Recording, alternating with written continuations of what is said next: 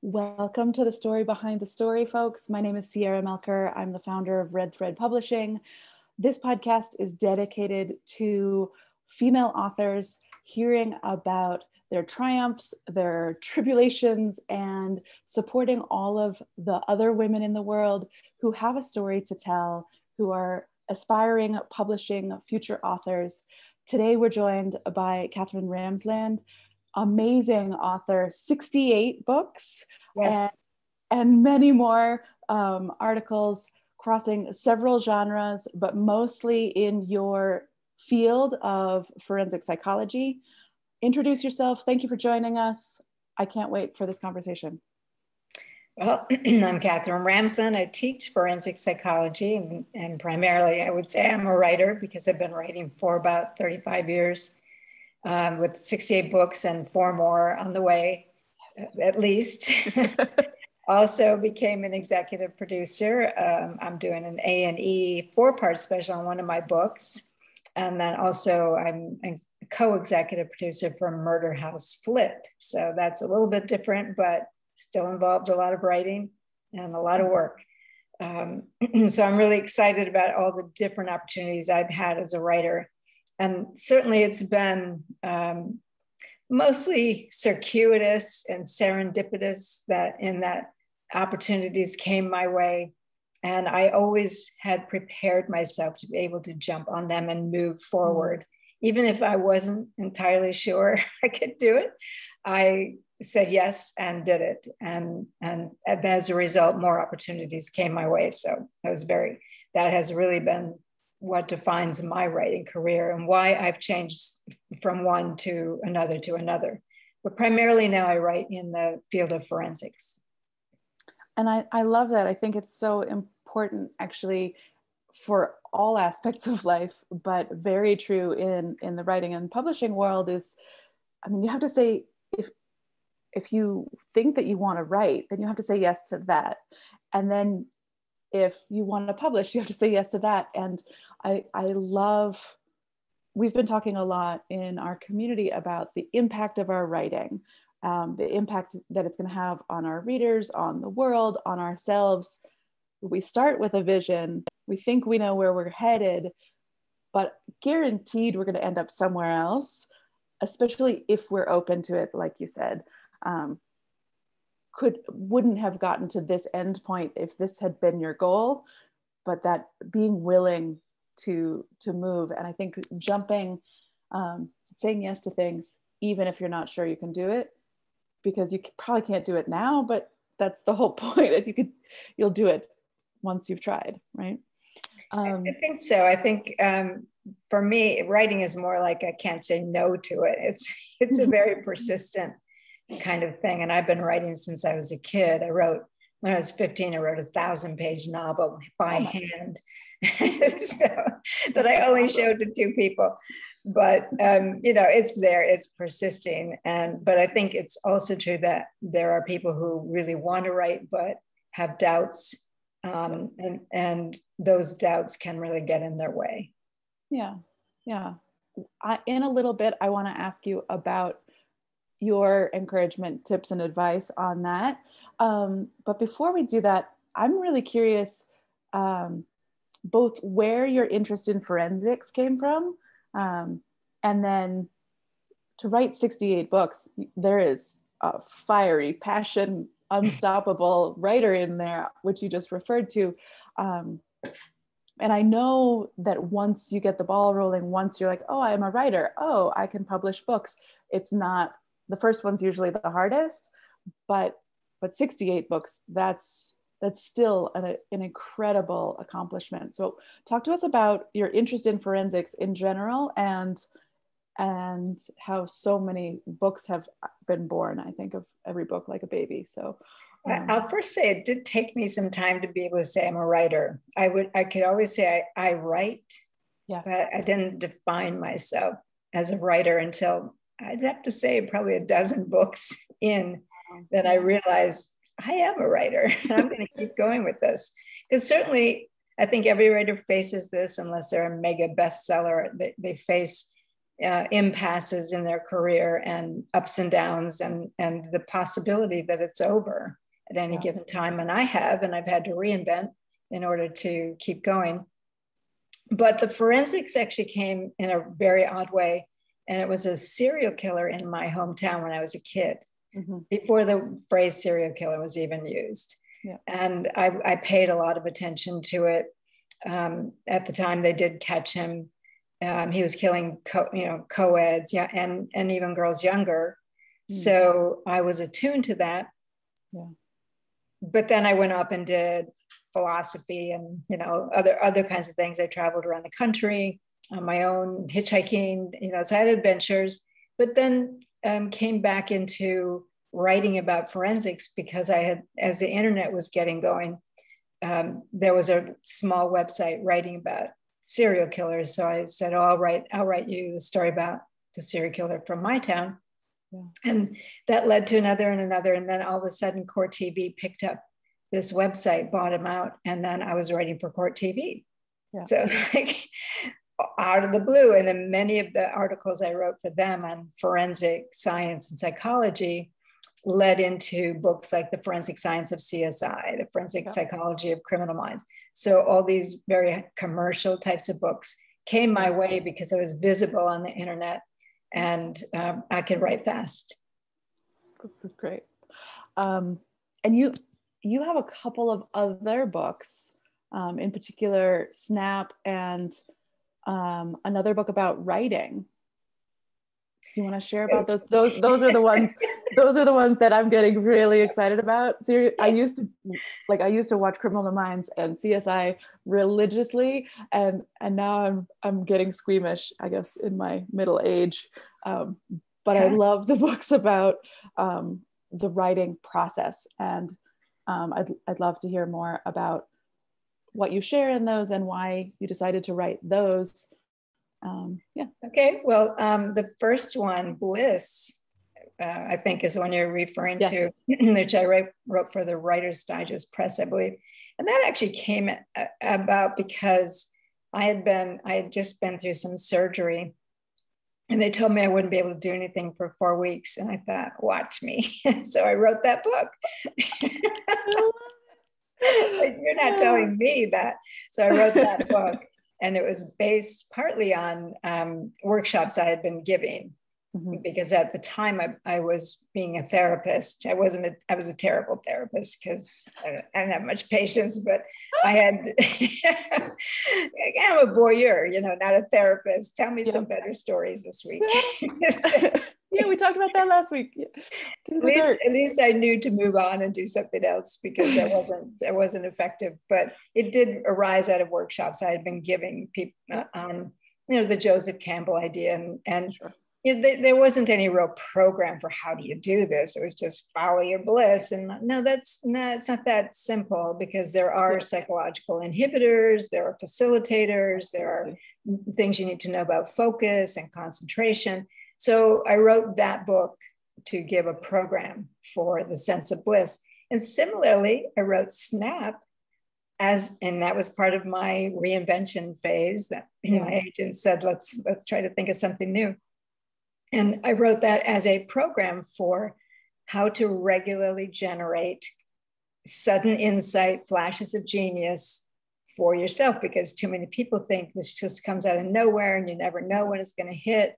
But it's a happy accident now. You can actually set up the conditions in your life to make it happen on a very regular basis. And I do that. So I put not just my whole program into this book, Snap, but also all the science to back up everything I was saying. And that's my happy place. That's like the personal growth meets science, so that we don't feel like, oh, I just have to sit around and wait for inspiration. Anything that has neuroscience in the description, I'm like, oh yes. Yeah, so and if your book is on its way to me. Right, if you do sit around and wait, it probably won't happen very often. But that's not the recipe of getting it, yeah. No, but there is a way to get it. And it actually kind of grew out of the book Bliss, because I already understood if you want to create the sense of flow where you feel at one with your writing, and you produce some of your best work in this almost semi-trance state, you have to set the conditions up for that to happen. And you can do it on where it really works for you every single day. And so that program helped me then design the one I did for SNAP. And it's pretty simple formula, but it's still a lot of work on your part. But that's it. I mean, we read books to get the recipe, right? We still have to do the cooking, so to speak. Right. But if somebody's figured out how to do something, we're like, tell me. Yeah, and in Bliss, I actually have like a workshop sort of flavor to it, where you do get exercises, and you can do it on your own or with a group. So you can do the same thing with SNAP, but SNAP is more of a personal insight generator. Yeah. You have to figure out the things that work for you, because different people have different experiences. I was just writing an article on this today. Isaac Asimov would, whenever he came to an impasse in his work, would just go to a movie and bang, bang, bang, because he had to relax the brain in order for the association cortex to start redoing all your ideas and putting these new combinations together. I personally go for walks. Other people ride their bike or play tennis or play with their dog or take a shower, take a nap, Well, and this comes up a lot actually in this kind of podcast, and it's going to lead into my next question, because it's like, what advice do you have for whatever, but what works for you might not work for somebody else, the actual thing, but the larger concept could, right? You've got to change, you've got to relax your brain. How do you relax your brain is different than how I relax my brain. So if somebody says, tell me to go to a movie, I'll go to a movie and it won't work. But if I know the larger concept, and so I really encourage all of our listeners and all of the women who write and publish with us, everyone in the community, to figure out their own recipe, right? Absolutely. If we're just sort of blindly following other people's advice, we could be close, but missing what really works for us. So I'm very excited to read both of those, SNAP in particular. What advice? So I know before I ever wrote a book, before I published. Now I've published several, and like you, I'm like, yeah, I'm writing 3. But I remember like writing one book feeling like an epic challenge. You've written 60, I've forgotten how many, 68? 68. Published 68, right? There's a whole other, plus the novels, others, and the secrets, and the published 68 novels.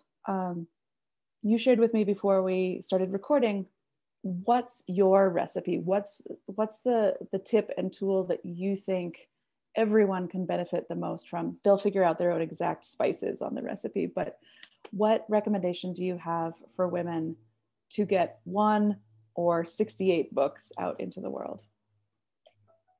Obviously for me, deadlines work very nicely. But even before I had deadlines, it was setting goals. You have to set a goal. And then, I follow the great philosopher Nike, just do it.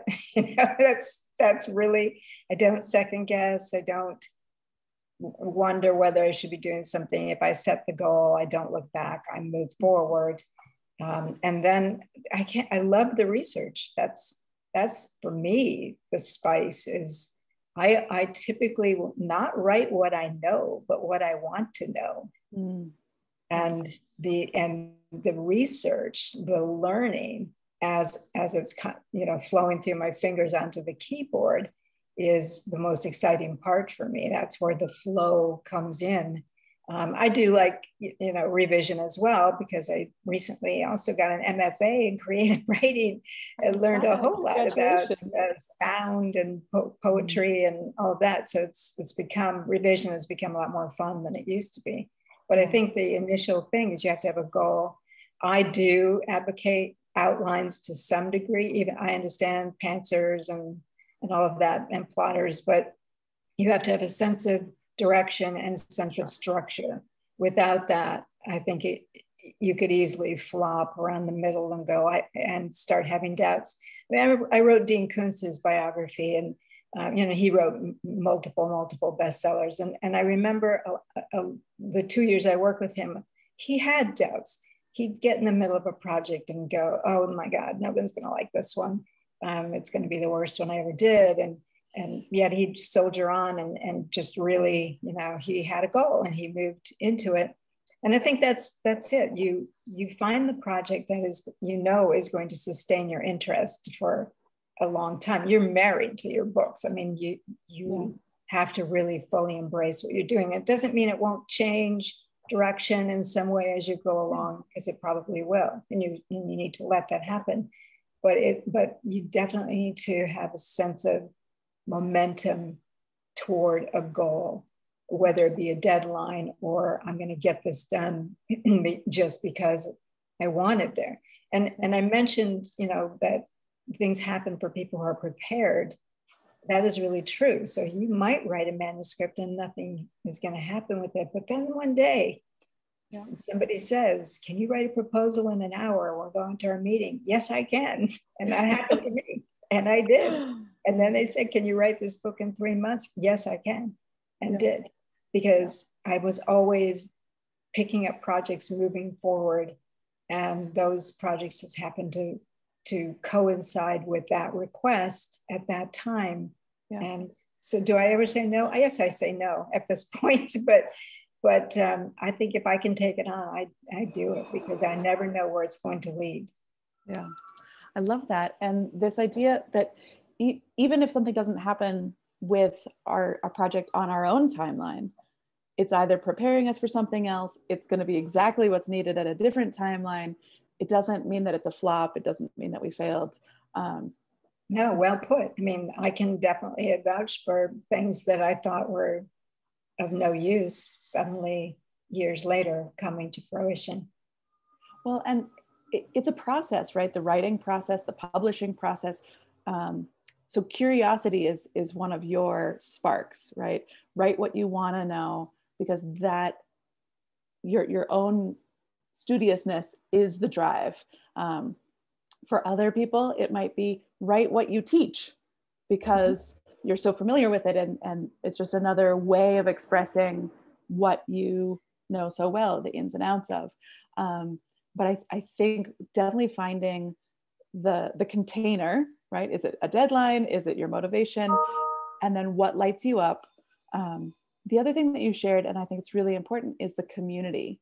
Finding that community support, because writing can feel really, really lonely.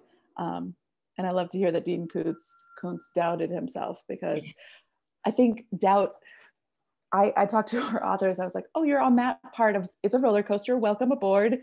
You're here right now, but guess what? In about 5 days, you're going to be in a free fall, freaking out. What have I just done?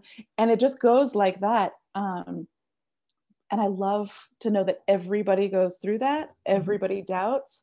And the only way to prove your doubt wrong is just to stay on the train, right?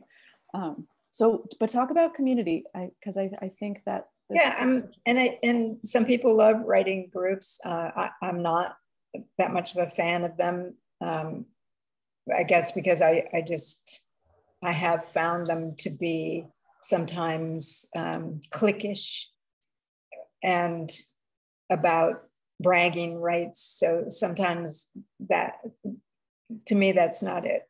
So I find one or two good friends who are also readers, who will also be honest and not, oh, we love everything you do. I would never, give a manuscript to my mother, for example. But my sister's a pretty good reader. So I think just having one or two, maybe three people that you can go to, and not just to look at your stuff if they're willing to do that, because they're not all my friends are willing to look at anything I write, but the support, like when you are down or when you are doubting, when you feel like you've made a mistake, that you've taken the wrong direction, you've invested a lot of time in something that you think is not going anywhere. It's always good to have the support from people who do know your work and can say, no, no, this is really the right thing for you to be doing.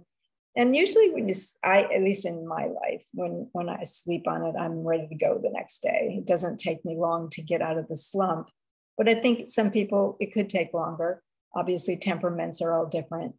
And if it does take you a while to get, really, I guess, very, very involved in your work and really loving it, then I think you need to find the support group that's going to work to help you keep moving on. And I hear from a lot of people who swear by that. And I think that's really so important. And every time I hear somebody ask about advice, and I hear people say, oh, get the right computer or whatever, I always say, get a friend who believes in you. If it's only one friend, that is enough. Yeah, absolutely. And it's about, we need different kinds of support at different parts of the process, right? And finding your own recipe. Some people are going to really need the writers groups at the beginning, the ideas, more advice. Some people are going to need more like, okay, you're close. Just let me get like that reference point of, yeah, you're actually onto something. I'm curious. I want to hear more. Or that cheerleader at the end who's like, I can't wait to share about your book on my social media feed, or however people, in my book club. I think it's important not to get isolated, and that's so easy for writers to do, especially during the pandemic. And I actually liked it because it was great, but on the other hand, too much isolation just cuts you off from opportunities, from lived experience, from a sense of there are people who believe in me, and I think you never should lose sight of that. Yeah. That's fantastic. At the very beginning, you said, I have 4 more at least. So this is your life, right? One day I will retire from academia soon, and then it really will be my life. And even if it means just generating novels to please myself and self-publish them, it won't make any difference because I want to write and explore, and that's how I do explore. If I go travel, I see it all through my character's eyes. Whatever character I'm working with at the time, because they've shifted and changed. But I'll go. I remember in Ireland, I was working on I have a current novel series going, and my character's Annie Hunter, and she's looking for a missing father who probably committed pseudocide, that is fake suicide. Everyone else thinks he killed himself. She doesn't, because there was no body. So she's in the tower, in Yeats's tower in Ireland. I was, and all of a sudden the whole thing was from her point of view. He was here. He came here. I know he came here.